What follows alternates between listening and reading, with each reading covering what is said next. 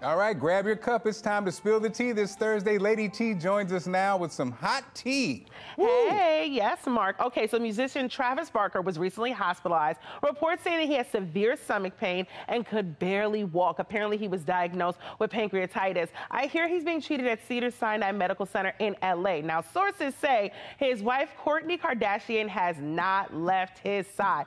So she's surely living up to her wedding vows. But of course, look, after you fake marry somebody the first time, okay, and then actually marry them the second time, she ain't going nowhere. This is her man. She is really sticking by his side. What did you think about this, Mark? Yeah, well, I mean, she's sticking by his side, but it's been 3 weeks. I mean. Right, okay, wait a minute. Okay, hold on, back up. We don't attack Kourtney Kardashian. We only attack Kim. We don't. Okay, you're right. She's a good one. We got to reel that in, right? One. Okay, no, but that's true. No, I love her. I think she's doing a great job. My well wishes to him. I hope he gets better. All right, up next, this is what everybody is talking about, the real tea here. So R&B singer R. Kelly was sentenced to 30 years in prison on Wednesday. His charges include federal racketeering and sex trafficking.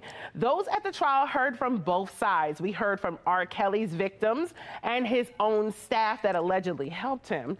Then we heard about his childhood traumas. That was some deep stuff. So much to unpack during that case, but now he's trapped in jail. He's trapped in the jail cell. He ain't getting out of jail now. I'm not going there with you. You're not doing it with me? No. Nope. Come on, is it too soon? Because it just happened yesterday, you feel like, Mark? Well, it did just happen. You know what? I think, Lady T, is this the biggest superstar to ever be basically sentenced to life? I think so. My He's probably goodness. The biggest star of his generation. We're not going to see him for a while, Mark. Like, he is in there. Like, it's pretty bad. But, I mean, it was kind of sad to hear about his childhood trauma, but it's even more sad to hear from the victims and hear their stories. And, you know, he still has supporters. That's another thing. I don't know if you saw that, too. He still has his supporters out there cheering for him. So, yeah, kind of complicated there. But, you know, that's your update for R. Kelly. Up next in the tea, because we're still pouring the tea. Okay, so Wendy Williams, she's still making plans for a comeback, y'all. So she did this live interview with TMZ, and she says she's mapping out her new ventures. Williams says she wants to make more money to help out others who are suffering from lymphedema. And apparently she can only feel like 5% of her feet.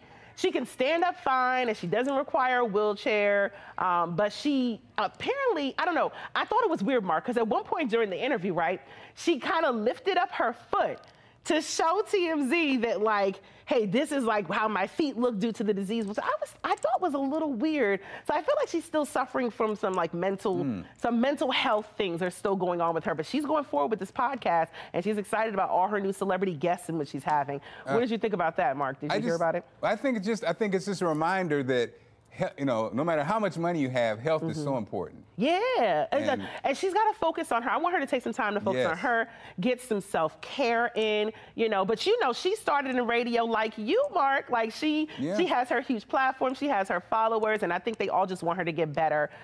Is she somebody that you looked up to while you were coming up in radio also? Definitely. She is definitely a radio legend, and I mean, she's a media legend. Yes. And definitely inspired so many people. But like you said, I think she really has to spend time for Wendy, because we saw a lot of signs of someone who's struggling a lot of different ways. So we just wish her the best. Right. And, you know, for me, I'm just the princess of tea spilling. She is but the queen of tea spilling. I miss seeing her in her little cup, okay? So my best wishes for her. That's it for the tea for today now. Now, y'all know what to do. Y'all got to go sip on all that tea.